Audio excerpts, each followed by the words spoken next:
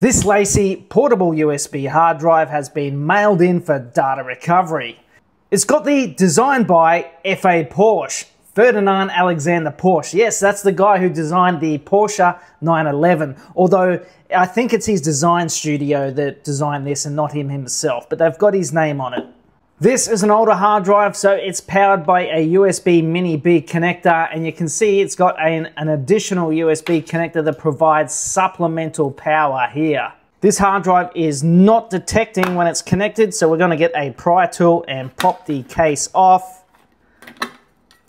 Inside we can see a Toshiba hard drive. Model number is Toshiba MK4025GAS, and it's an old 40 gigabyte hard drive. And we can see that there's an old 40-pin parallel ATA connector. You don't see these anymore.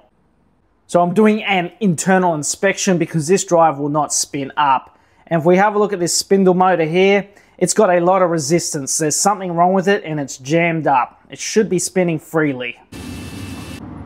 We'll do a platter swap for this one. That bearing is destroyed. I've now got this hard drive working and detecting with the new parts installed. This customer wanted all their pictures back and we're getting about 20 megabytes a second read speed.